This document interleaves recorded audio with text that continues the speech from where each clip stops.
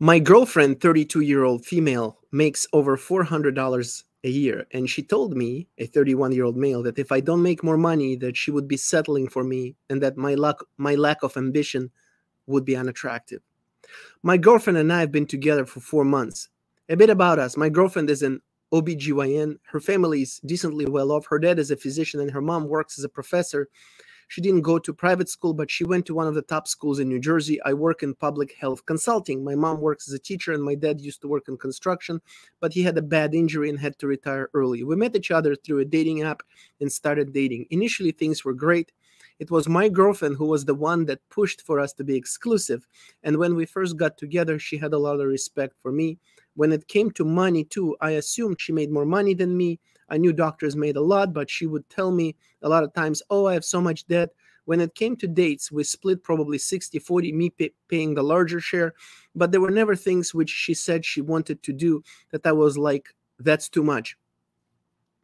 I think it's very natural for guys to, even guys who make way less than their partner, it's very natural to want to pay more than half at least to show that they're man. It makes them feel more masculine, more in charge, so to speak, in all the right way. So that's perfectly natural, and that's the thing to do. Anyway, but it started recently when we were planning a trip to France. She tells me that she has these points and wants to book business class.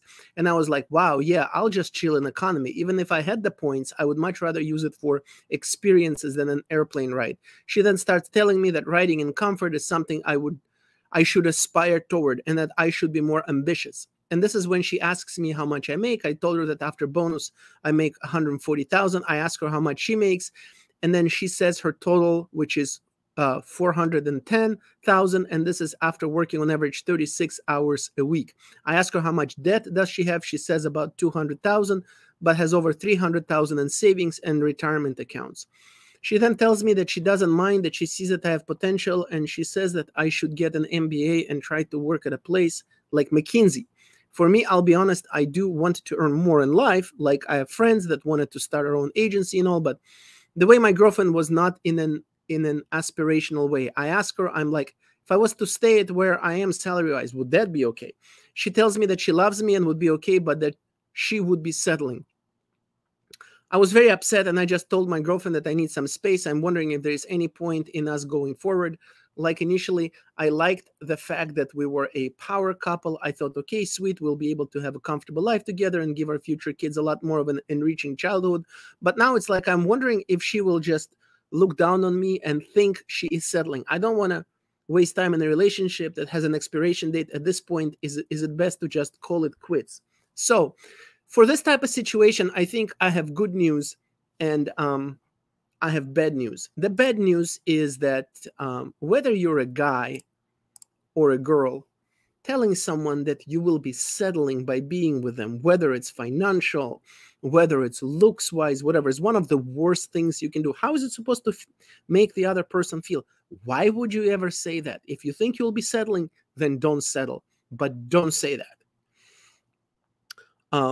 The other bad news is, if you're a guy in this situation, are you really going to feel that you're on some kind of timeline, that you're in some kind of Hunger Games situation where either you get a promotion and you make more money by the end of the year, or you have to worry that you're not good enough for her, even though you're doing quite okay, maybe not as good as she does, but quite okay? Are you supposed to compete with her and match with her no matter what? This is not a good dynamic to set. The good news is that these types of frictions can and are often resolved through simply talking about it, explaining to the other person how it made you feel. Maybe they regret, maybe that woman regrets about what she said. If she really loves the guy, then she's going to start thinking, wow, maybe I went too far. I didn't quite mean to say it like that. So there's no reason to jump the gun after, one statement or one little dispute. I don't even know if I can call it dispute, and pull out of the relationship if so many good things are going on. And one final thought is, if you're making much more than your partner, but your partner is not a deadbeat, he cannot be accused of not having ambition, the worst thing you can do is to make them feel like they're less than you. They probably already feel, especially if it's a guy, he probably already feels at least a little bit insecure about not making maybe as much as you, and not contributing to the, not being able to contribute to a relationship as much as you.